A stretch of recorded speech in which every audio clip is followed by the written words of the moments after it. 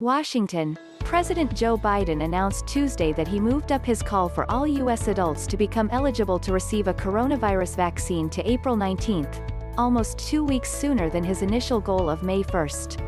Everyone is going to be able to do this before the month is out, Biden said, touring a pop-up vaccination site at the Virginia Theological Seminary in Alexandria before delivering a warning not to become complacent about the virus. Biden wants to eliminate any confusion for Americans about whether they are eligible to be vaccinated, White House Press Secretary Jen Psaki said. That doesn't mean they will get it that day, Psaki said. It means they can join the line. The administration is sending a message to seniors, one of the most vulnerable populations, to get their shots if they haven't because lines are about to become longer. 75% of those 65 and older have gotten at least one shot and more than half are fully vaccinated, according to the government. You're doing the right thing, Biden told Virginians waiting to get vaccinated. He jokingly asked a man about to receive a shot if it would help if Biden held his hand. "Man, you've got biceps as big as my thighs," Biden exclaimed when he saw the man's exposed upper arm. Using federal guidance on priority populations and projections on vaccine shipments, states have been making their own decisions about when residents can get vaccinated.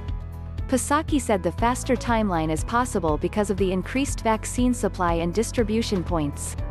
During the administration's weekly call with governors Tuesday, COVID-19 response coordinator Jeff Zients said more than 28 million doses will be distributed across the country this week.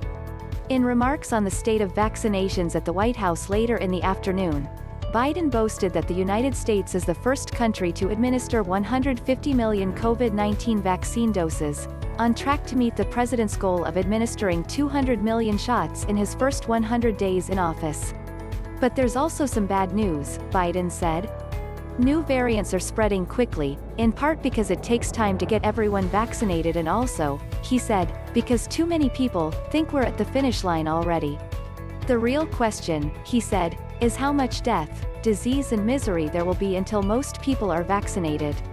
We're still in a life and death race against this virus, Biden said. When will everyone be vaccinated for COVID-19?